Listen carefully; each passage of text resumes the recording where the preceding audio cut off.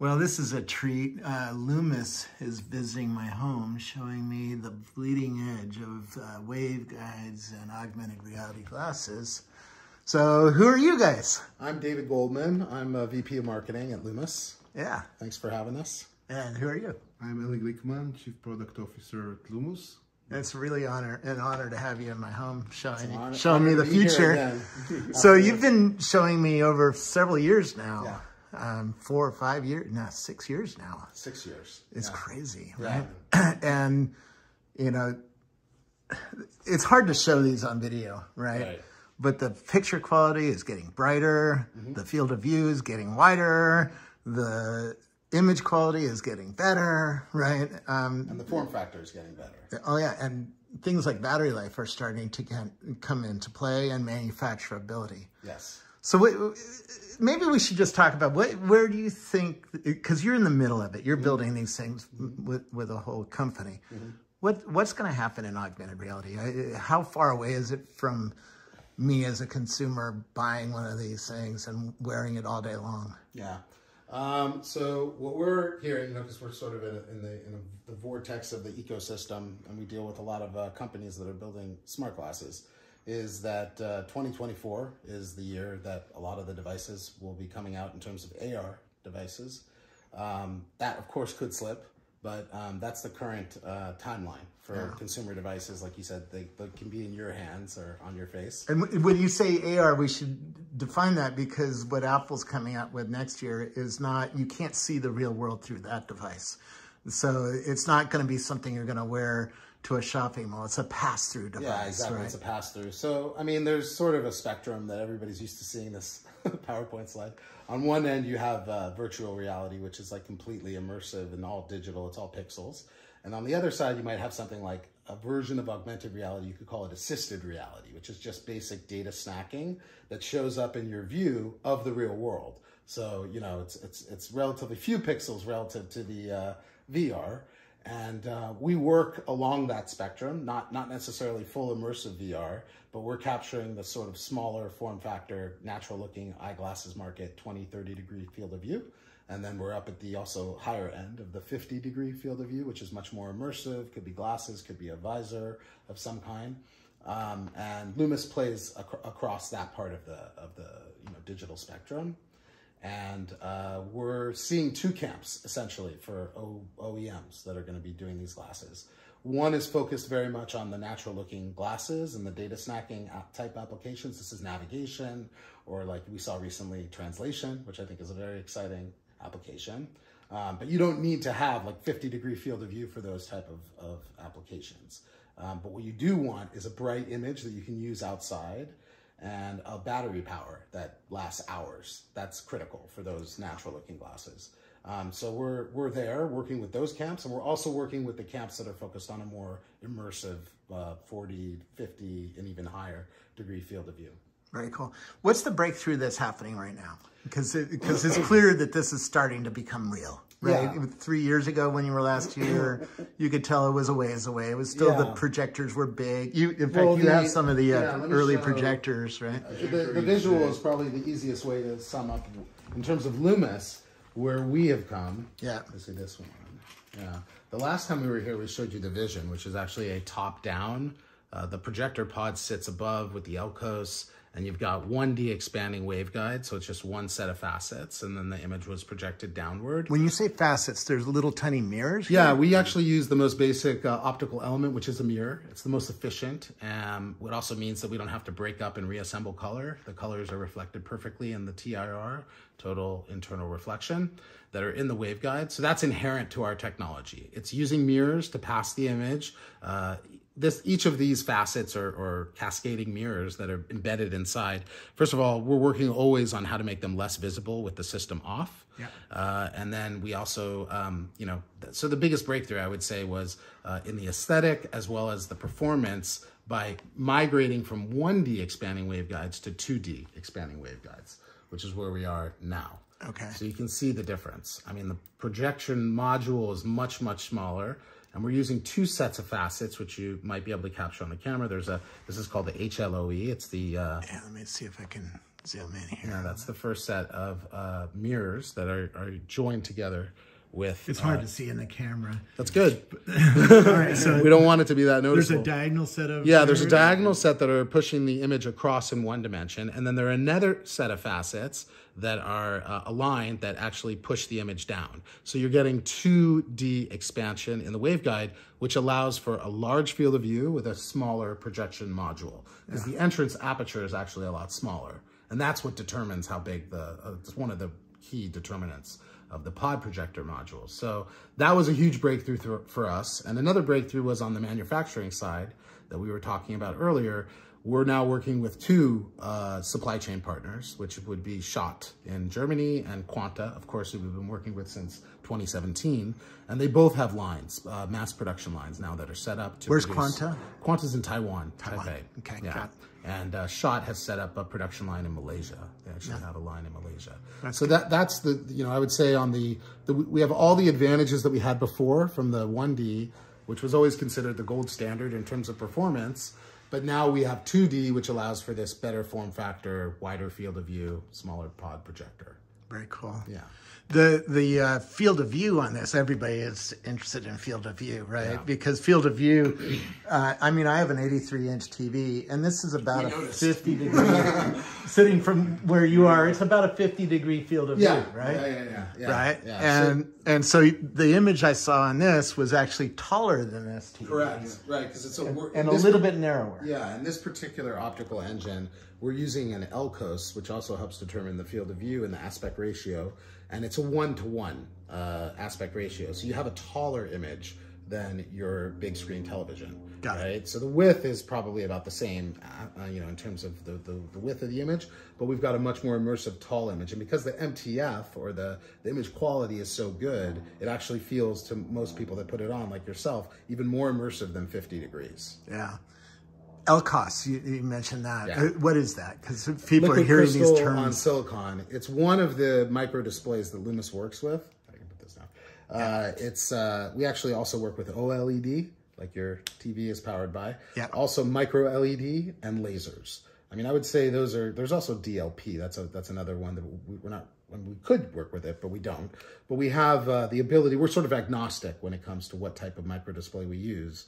And in some cases, companies that are working with us want to take all of the optical engine. In some cases, they're only interested in the waveguide, and they're going to do the projector module themselves. So they're going to be using perhaps LCOS because it performs really, really well on all waveguides, but they might be using laser, or they might be using micro LED. So very cool.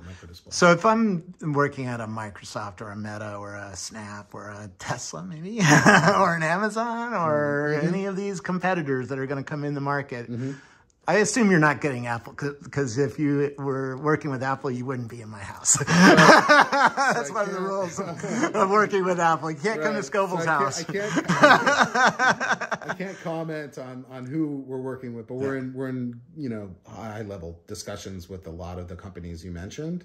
Yeah. And we're a top candidate for all of them, mostly because of not just the image quality, but because of now the relationship that we have with Schott to produce the waveguides and Quanta, as well as the efficiency. The efficiency, the brightness. We're talking about, we're the only waveguide that's ideally suited for outdoor use.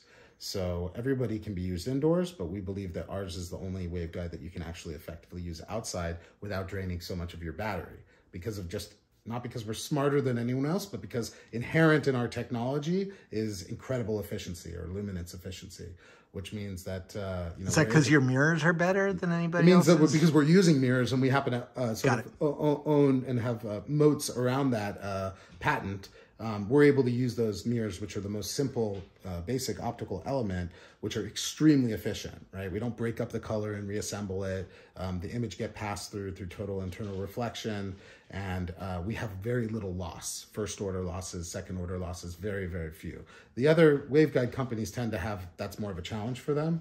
So you'll hear that their systems that are based on their optics tend to not last that long in terms of battery power. So let's run through the things. If I was working at one of these companies, building glasses, deciding on you, the trade-offs, right? We have field of view. How do you compare to the competition on field of view? We're right up there at the top with the field of view. Okay. And we have plans to go 60, 65, more, actually. We're not limited in terms of the field of view. I think where the field of view gets beyond, you know, the numbers I'm talking about, then getting it into a glasses form factor might not be as achievable. Yeah. But you certainly, you know, we're going to have all sorts of devices, as you know, that are going to be either maybe a visor form factor, or maybe something akin to the HoloLens, or you know, a computer on your face. There are many paths potentially for smart devices. Right. Brightness. Brightness, we're at the top of the game. There's nobody disputes that.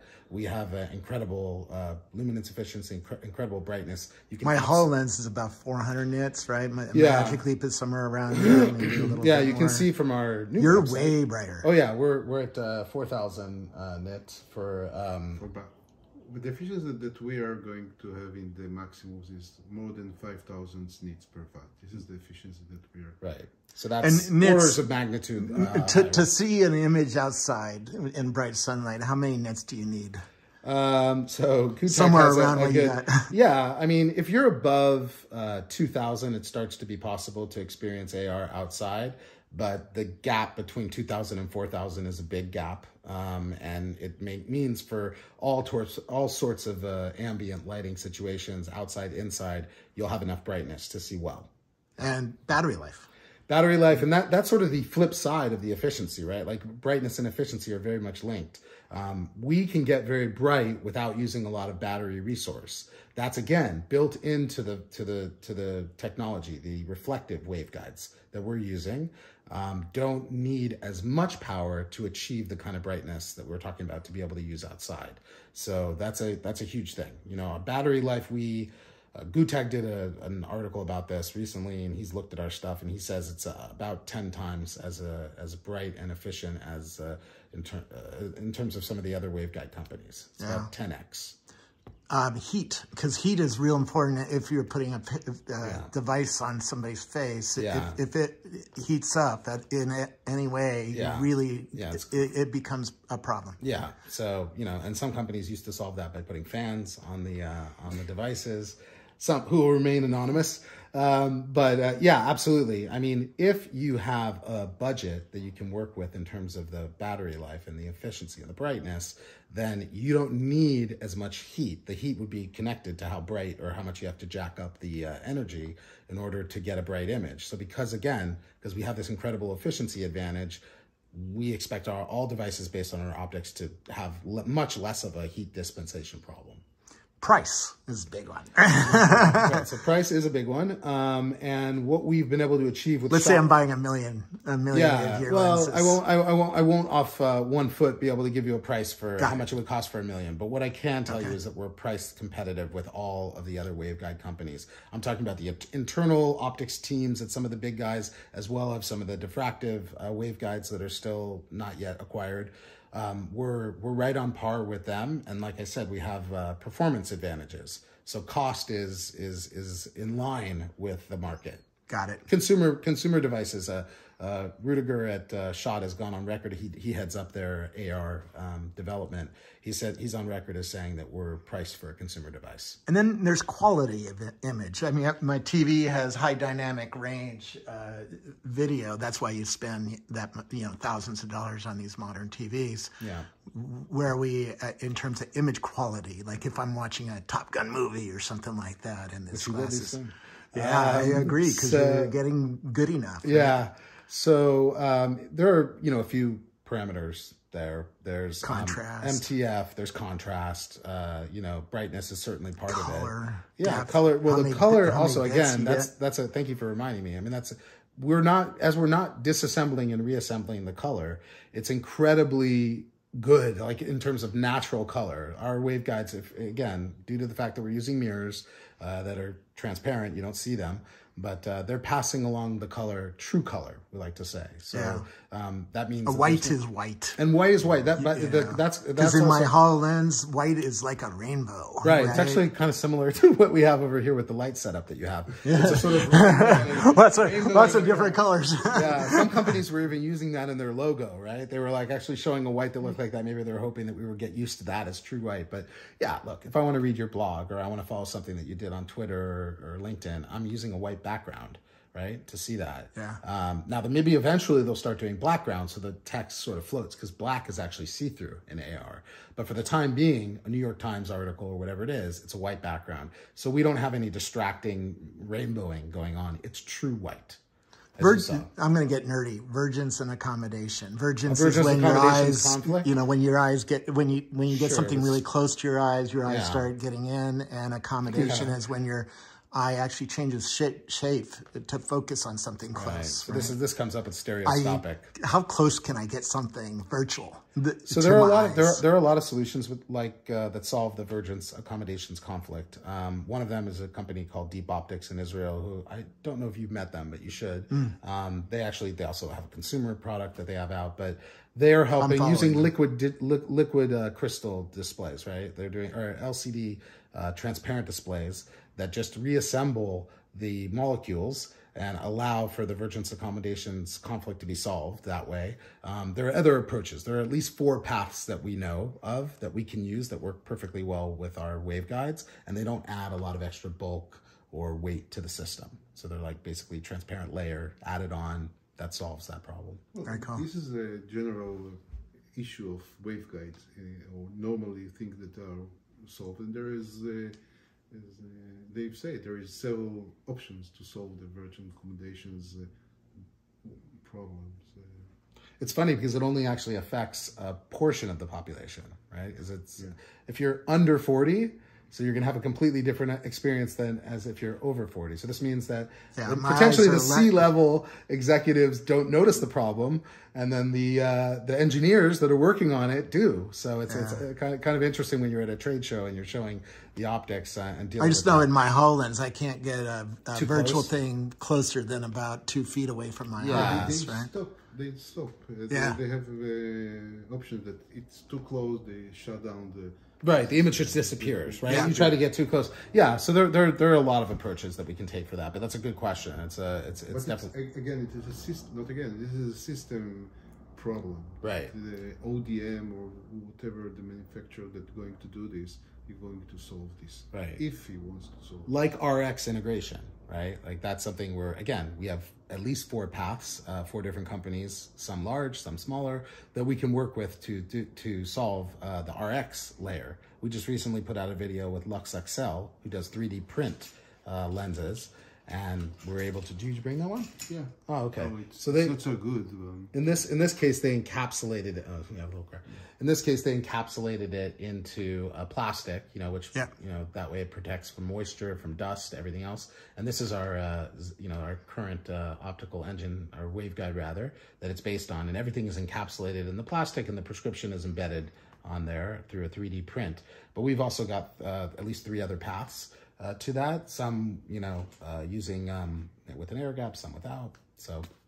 This is an interesting question because I have to wear glasses, right? These are $1,500 glasses. They're titanium frames. They're really amazing lenses, progressive lenses and stuff like that. Beautiful. This is what you're really going to be competing against. How durable are these lenses, and how flexible are these lenses at fixing a variety of different eye problems that people have? Right. So again, that's a system level, challenge. And so we're not maybe at the point in the ecosystem that we're making those decisions, but companies that are certainly sourcing our waveguides or our optical engines are. And my understanding is there is going to be some tunable lenses coming out from a company that we know well. And there are other solutions. And if they're going to do tunable lenses, I would assume that some of the competition are going to do tunable lenses. Again, using liquid crystal to do this. A liquid crystal display allows for a tunable lens and then if you get eye tracking in there, it's going to be very, very easy to determine based on where you're looking what to put in focus. Yeah. So that's one path in particular.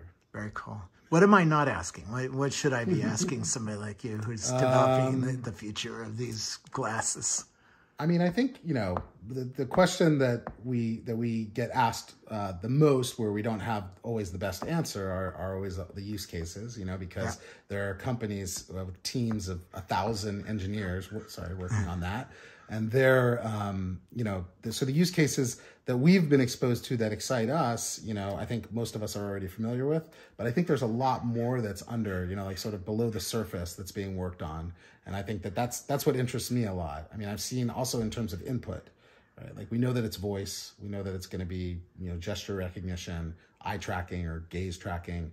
But this, I think it's ECG. I forgot what it's called actually. Yeah. The band that was just recently Meta bought a company. Yeah. So I like to say that's all the control without all the crazy, right? Because it's just very subtle gesture, movements that will help you navigate content that you're looking at. So this is like really, really smart. And I think we're going to see a lot of innovation on that side. So it's not necessarily our expertise, but because we partner with a lot of technology companies in the space, we're privy to sort of what's coming. And I see a lot of innovation on that and on the haptics. So we could spend an hour just talking about these cases. In fact, on Twitter Spaces every night we talk about this. We have Twitter Spaces that go from 6 to midnight. And, okay. Oh, really? Yeah, we talk about it a lot. Yeah. So.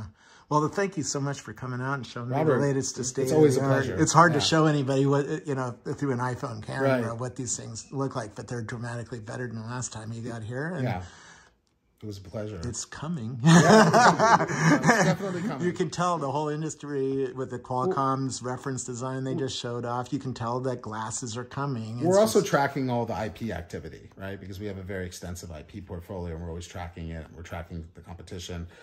Interestingly, our waveguides are cited more than any other waveguide technology, by all the big guys, right? They have to put us in the prior R. But what we're seeing is an explosion of IP right now, which means that in 2 years' time, we can expect to see consumer devices. I mean, that's another indicator.